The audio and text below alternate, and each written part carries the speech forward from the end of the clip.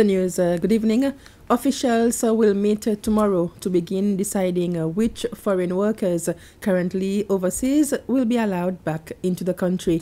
Immigration Minister Miriam Telemaque says they could now include specialist workers in the hospitality trade, such as chefs.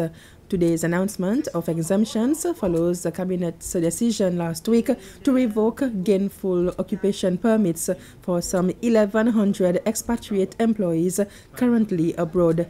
But workers in medical, agricultural, and fisheries sectors will now be allowed back, along with some staff in the hotel industry.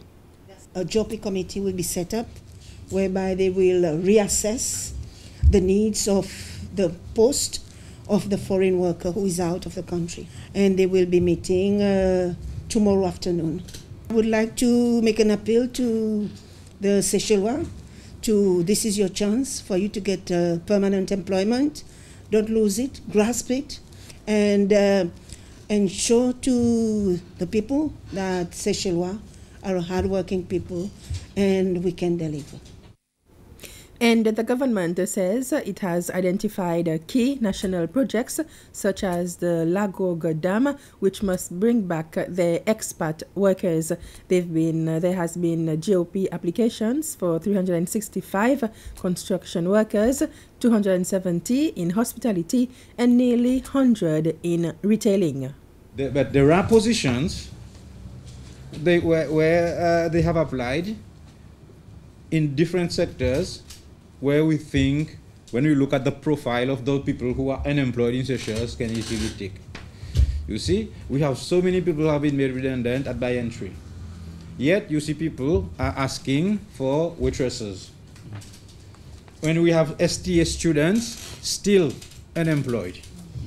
So, you see, we have to look at it now. The situation has changed. The SAID Capital Grant Scheme that assists businesses not older than 36 months with a 50,000 rupee grant is expected to start assisting businesses once more. Interested applicants whom their total turnover is not more than 2 million rupees yearly may apply for this grant online as of September. The Principal Secretary for Industry and Entrepreneurship Development, Angélique Kanta, says that the scheme stopped assisting businesses in March due to the budget review associated with the pandemic. Around 300 businesses have benefited so far from the SAID Capital Grant Scheme since its launching in 2017. The ministry responsible for agriculture has relaunched the national campaign Every Home a Garden. The campaign was initially launched in 1996 but was not successful. After 24 years, the ministry is now stepping up its effort to ensure every home produces at least a portion of its daily intake. In order to achieve its goal, the ministry is also launching a second campaign, Every School a Garden, whereby schools around the country can have a vegetable nursery and sell them in their community. Officers from the ministry will offer people in the community advice as well as training.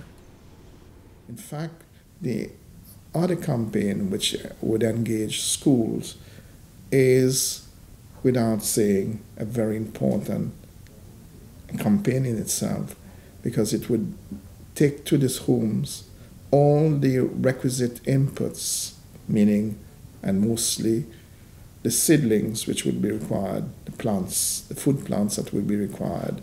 And we're working with schools, mostly secondary schools, except probably in a few cases, because there is already a collaboration, an MOU through Ministry of Education to engage secondary schools in school garden projects. And we see these schools at solid platforms to generate seedlings that would be used in the Every Home Garden campaign. The Institute of Early Childhood Development, the IECD, has shared the results of the 2019 Early Learning Readiness Assessment of children in home-based childminding services. This was during its second Early Childhood Care Education Forum.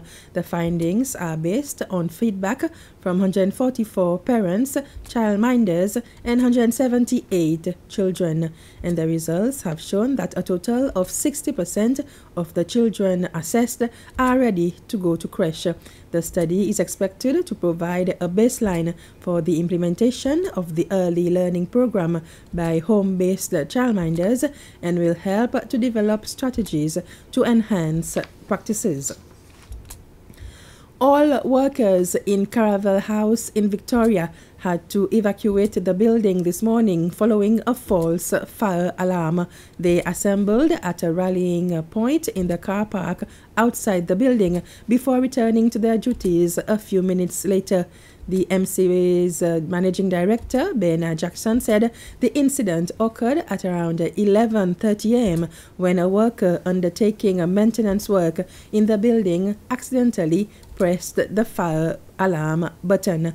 Caravel House houses many offices like the Mauritius Commercial Bank, the National Bureau of Statistics, the Pension Fund, and the Department of ICT. And with this, we've come to the end of this news summary. Thanks for watching.